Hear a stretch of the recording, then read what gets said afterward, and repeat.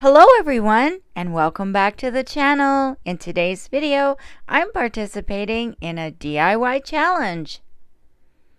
It's the What Would You Make DIY challenge hosted by OK at Home DIY.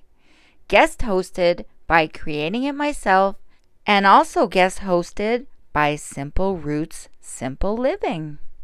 Make sure to check out the playlist in the description box. DIY number 1, slogan sign.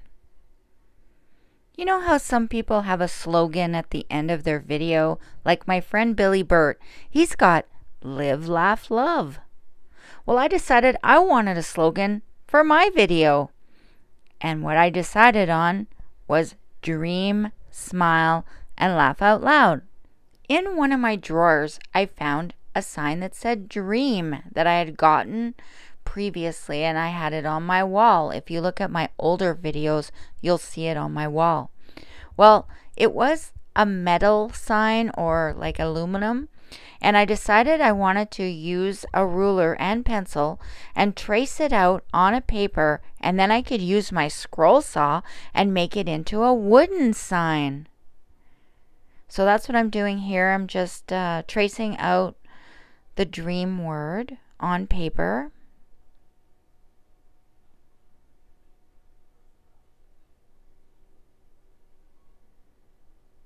It was pretty easy to do because I already had the template.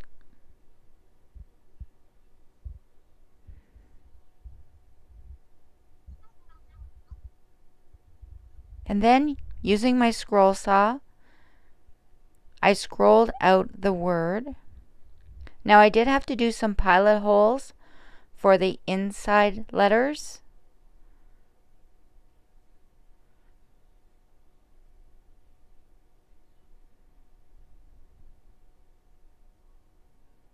But once I did that, it was very easy to do. And I'm just scrolling out the letters right now. Once I finished, I used some sandpaper and I sanded all around all of the letters and also on the back of the dream sign, just to get rid of all the little wispy pieces.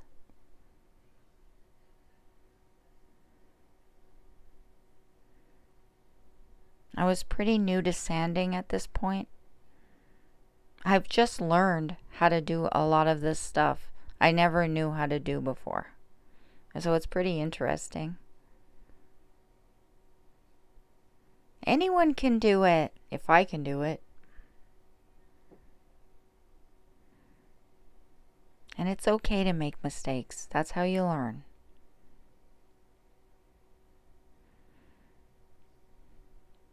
Once that was done, I had this stain that I got in a Michael's haul, and I decided to stain it charcoal gray.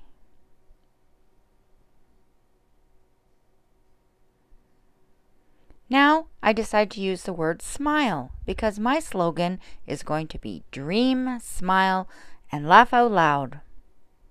So here's the dream. And now I want to do the smile. So I decided I wanted a backer on the smile that was a different color. And the front part is made out of laminate flooring. So just using my scroll saw, once again, I cut out the pieces. Now all of the projects that I'm working on in this video, I did on lives. And I'll link those in the description box below if you want to see the full thing.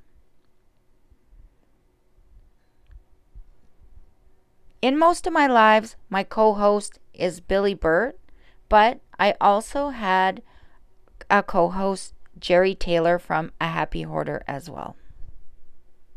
Once all the cutting was done, I used my sanding block and I just sanded off all of the smile, both of them.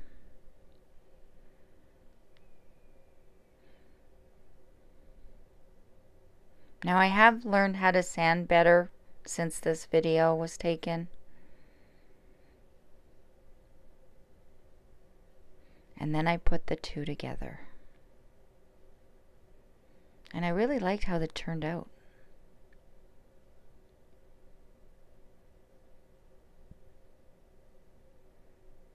Once that was done, I found this little sign that I got at Dollar Tree last year that said love. And I really wanted LOL for the third word because I say LOL all the time. I write LOL all the time, and sometimes my videos or my lives are just laugh out loud funny. If you haven't seen why, you should check my video, Funny Outtakes from Lives. It's really funny and sure to make you laugh out loud. So I took the love sign to my scroll saw and I cut out the LO, and then the E part, I decided to make another L. And once that was done, I still had the V left, and someone on my live, Bill, suggested I make an exclamation mark out of the V, which was a great idea because if you see me on other lives or chats, I tend to use a lot of exclamation marks. So here's the LOL. I'm just giving it some more sanding. And here's Jerry Taylor from A Happy Hoarder. She was in one of my lives.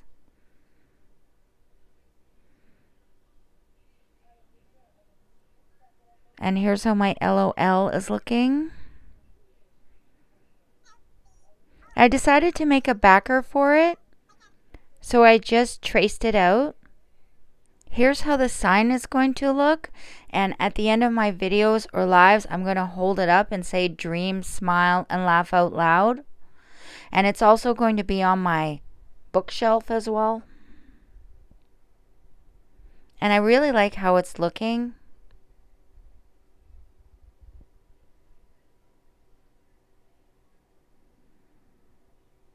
There's a nice contrast.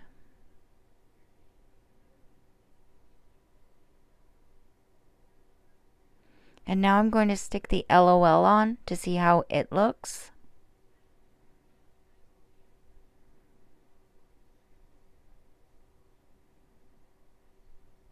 And I really like it a lot. I like how there's 3 different types. So I went back to the scroll saw and scrolled out the exclamation point. And this is how it turned out. I thought it turned out great. DIY number 2. Wooden advent calendar. So I'm going to be in this collab, the 12 days of Christmas ornaments. And I thought it might be cute to have a little advent calendar for that. But I only wanted 12 days in my advent calendar. So my friend Billy Burt is really good at making stuff with wood. So I thought he'd help me, like usual. So what I did was I looked up different advent calendar templates, but I couldn't find anything I liked in a normal scrolling site. Then I found this one that was from a CNC, which is actually a laser. So I thought it might be a little difficult to do because it's not really for a scroll saw. But Billy said we could do it, so we gave it a whirl. So what I did first was I printed off the pattern, and then I made a couple more patterns as well because this is going to be a layered project. Originally, I didn't want to do any drawers in it, but Billy said it would be best, so that's what we did. We decided to do this project in 4 layers. The first layer being the back, the second layer being the shelves, the third layer being the shelves in the tree, and the fourth layer being the whole picture except for the tree.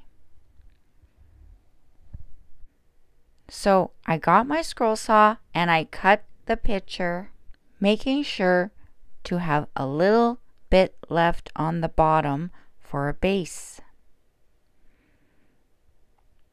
So I had to use the ruler to draw a line at the bottom of the pattern. Then I had to cut all around the outside so I got my shape.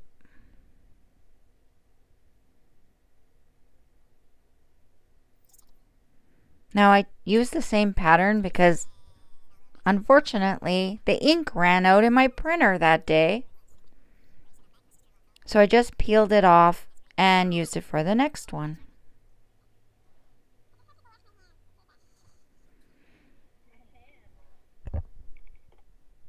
There was a lot of cutting involved for this project because I had to cut out the middle part, I had to cut out the tree, I had to cut all of the little drawers out as well, and those were a bit more time consuming because there was 3 little parts of the drawer that I had to cut out, and I had 3 times 12, so 36.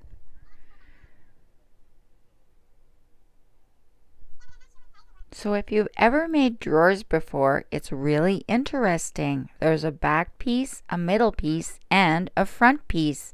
The middle piece is a little C-shaped piece.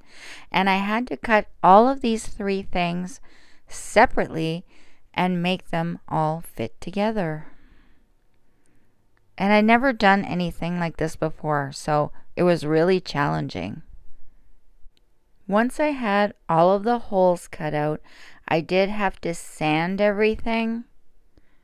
I had to take the saw first and go back into the holes and make them all sanded smooth because I had taken the 2 separate pieces and glued them together, and then I had to sand them all so everything was flush.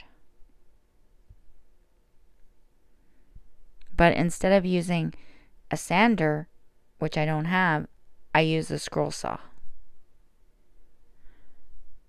So I went around each piece and sanded all on the inside. Now I had to wear a mask for this because it is laminate flooring and you don't want to be breathing in any of that sawdust. So I had to take the blade out and put it back in for each little section and sand that all down. So it did take quite a few days to make this because I work full time and I was doing it at night on lives. And I'm just sanding down with the scroll saw all of the sides of the insides. Once that was done, I took regular sandpaper and I sanded down the insides once again because there was still some parts that weren't flush. And I was just using the regular sandpaper until Potter Lynn, if you know her, suggested that I use an emery stick. She gave me a link to go check them out, and she also told me how to build one. So that's what I did. And once I did that, it was easy peasy. I was just relaxed and sanding away. So here's how it looks so far with everything together. And now I have to work on the drawers. And so I had a little difficulty putting the pieces together. I did number them, but when I sanded them, I sanded the numbers off the back of them, so I wasn't sure which piece went with what. And so I was just measuring them out by hand on the table just to see which piece went where. And once I did that, I used E6000 to glue the pieces together, the 3 pieces for each drawer. Be careful with your E6000 because I lost my cap and I couldn't find it anywhere, so I had to keep it in a Ziploc. So I'm just gluing all of the pieces together, the top piece with the number in it, the middle C piece, and the back piece. And I had to do that on each one of the numbers from 1 to 12. So here's the numbers after, and I did put them all in. Now I did have to sand them all, and I used a sanding board to sand them to get them to fit into the little squares. But eventually they all fit. A couple of them were not as straight as I wanted, but this was my first time making this. So I think next time if I decide to make something with drawers, I'll be a little more careful to make sure that everything fits well.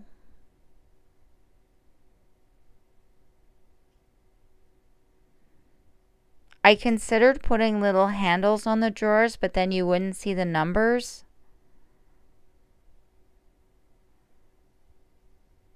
But I was really loving how it was all coming together.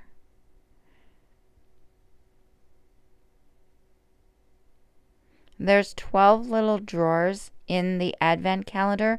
Most advent calendars have 24, so you can get a little present every day in the month of December leading up to Christmas.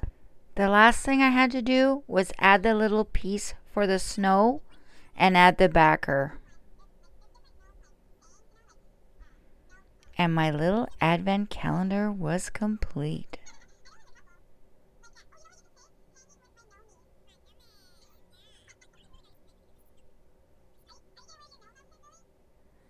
I want to thank Billy, Bert, and Jerry from A Happy Hoarder for appearing in my lives, all of my live audience for any input that they gave me.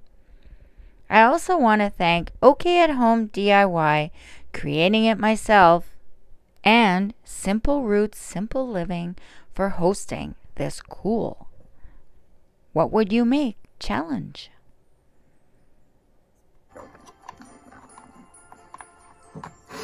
Whoa! Don't do that. Well, that's it for my video. I hope you enjoyed it. Don't forget to give me a big thumbs up if you liked it. If you like videos like this, please share. It helps my channel a lot. And don't forget to dream, smile, and laugh out loud. And I'll see you on the next one. Bye, everybody.